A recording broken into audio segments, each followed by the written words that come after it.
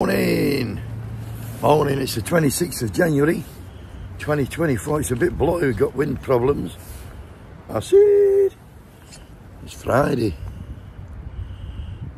Today we're going to talk about Nicola Sturgeon.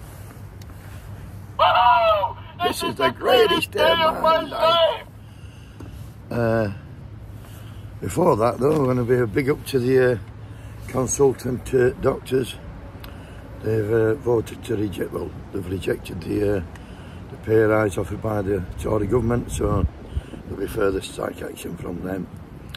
And getting back to Nicola Sturgeon, the former First Minister of Scotland, SNP, a bit of a Marmite character, some like her, some don't like her, but I like her myself personally. I like her even more now because she's been urged to apologise after her WhatsApp messages.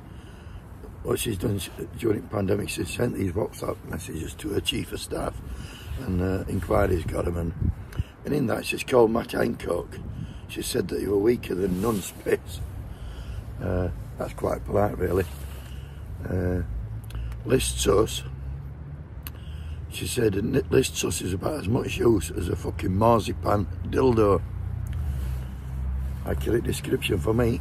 She called Suella Braverman Shitler. And as for Boris Johnson, she said his utter incompetence in every sense is now offending me and on behalf of all politicians everywhere.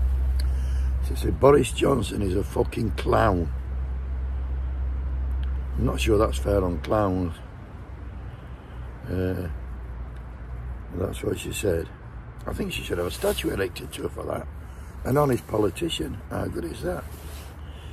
I mean, Nicola Sturgeon calling Boris Johnson a fucking clown has got to be the most honest evidence ever given at a fucking inquiry.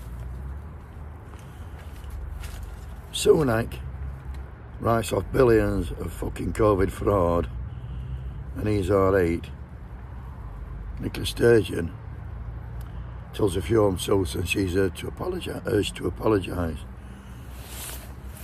I've got some better descriptions for them. I'll tell you what mine is. Johnson's a fat bastard, Matt Hancock's a murdering bastard, Liz Truss is a thick bastard, and Suella Braverman is an evil bastard. Have a great day everybody, we'll be back in the morning, fuck 'em, wakey wakey!